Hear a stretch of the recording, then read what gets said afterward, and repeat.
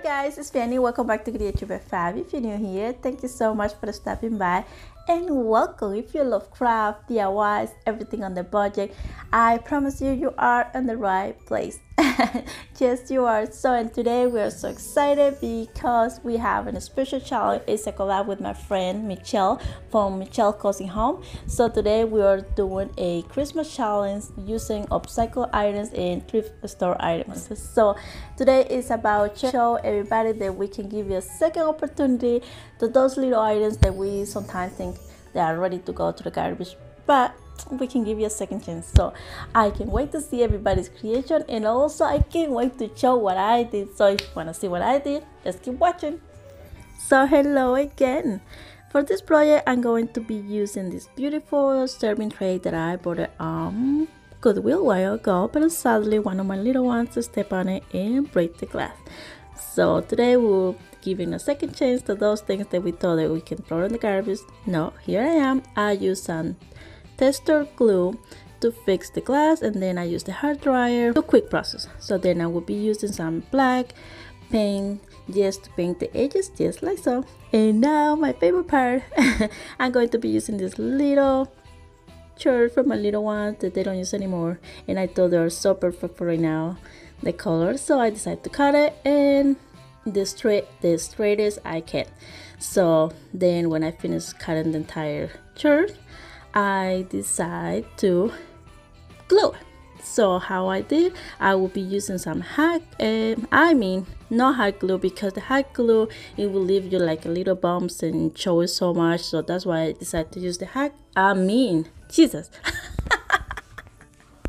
the tacky glue, and then just fold the pattern to make it look like it's the same piece, just like so.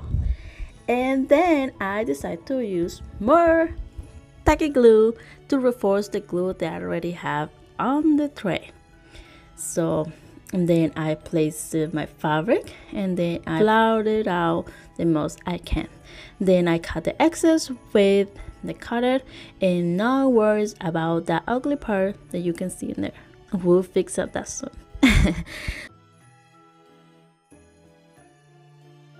Then I use some Mod Podge to apply it on the entire surface, just like so. As you can see, I use a lot, but that was on purpose because I want to reinforce the glue and I don't want this thing ending breaking.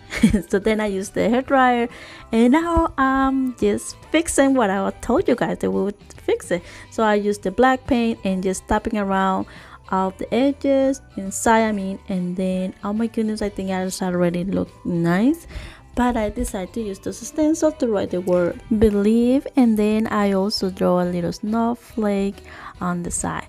I also fix the little spaces on the letters. I don't want it to look like a stencil, so I just fix it. I just complete that just to give you a better polished look.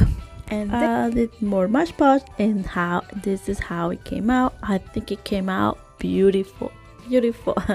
And because we're not wasting anything, I'm going to be using the leftover fabric for the t-shirt, and also for another previous DIY fabrics and some twine, and I'm going to be creating a little garland. So what I did, it was just did a simple knots and also a hoop knots, I think they call it that, just like so.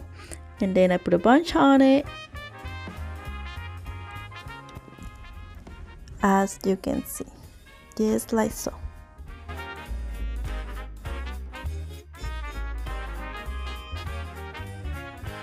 And I honestly think this garland came out really nice.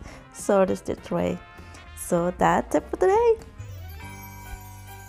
It's me again. I really hope you guys enjoyed the video. I think it was so fun to do this collab with my friend, and I really hope you guys go and check her channel and check all the videos on the playlist.